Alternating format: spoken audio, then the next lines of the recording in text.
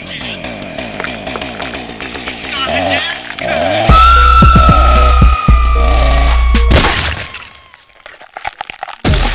going on, guys? My name is Riley, and today we have finally, after many long hours of searching and failing, have figured out how to kill Jason, and we're going to share exactly how to do that today. Before we start though, I will say that the satisfaction of discovering it yourself is a great thing, and perhaps you may want to do that yourself. If not, you just want to get it done, then go ahead and keep watching. With that, let's jump in to step 1. First things first, before you even start the game, you'll need to make sure that someone in the lobby is running with the female character. It doesn't matter which one, but you will need a female for one of the later steps. I prefer Deborah. Now, I also recommend that other players in the lobby use stronger characters, like Bugsy, in order to help beat down Jason when needed. This, however, is not required. Now, once you're in the game, go ahead and start by having the female character hunt down Jason's shack, which will have a random spawn each game. This can be tricky to find from time to time, but once you start to figure out the spawning locations, it should get easier. Once the female character does find the shack, go inside where you'll find Pamela's shrine. This is where Jason has left his little custom memorial for his mother. In front of his mother's head, you will find her sweater, which the female characters can wear.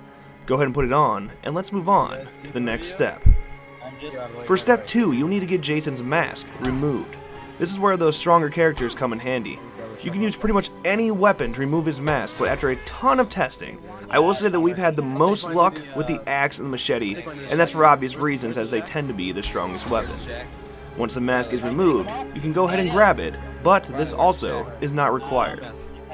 Now for the next step, you're going to have to call in Tommy Jarvis. The radio to call him in could spawn in any random cabin somewhere on the map. If you find the cabin that has the large red and white tower outside, that is the place to go. Once Tommy is called in, at least 2 counselors will have to be killed in order for him to actually spawn in. Once Tommy is in, the player using him must find a machete, as this will be used for the final blow to Jason. Once the machete is found, meet up with the female character with the sweater, and it's officially game time. When close enough to Jason, have the female character use the sweater on Jason. This will have her start acting like his mother, very similar to Jenny in part 2, and will freeze Jason mid-swing. Jason, Mother is talking to you. The weapon. Once this happens, hit Jason over the head. He should now drop to his knees, bringing us to the final step. Tommy should now have a prompt to finish Jason off.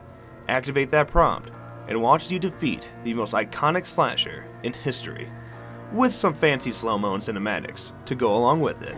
Oh my God! You know what your gift is. No matter what they do, that's my Jason. You cannot die. You can never die.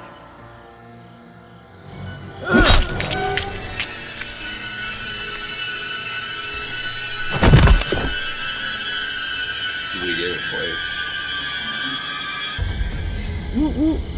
Now, when in private match, this may seem pretty easy, but once Jason is fighting back, it's a whole different story. Jason is able to fight out of that sweater distraction pretty easily, so everything needs to happen quite quickly and effectively. Well guys, that is how it's done. It was a blast trying to figure this beast out, and what a relief it was when we did. I hope you guys enjoyed and managed to take him down yourself. If you enjoyed, feel free to drop a like and subscribe to our channel for more videos like this one. As always, thank you guys so much for watching, and we'll see you next time.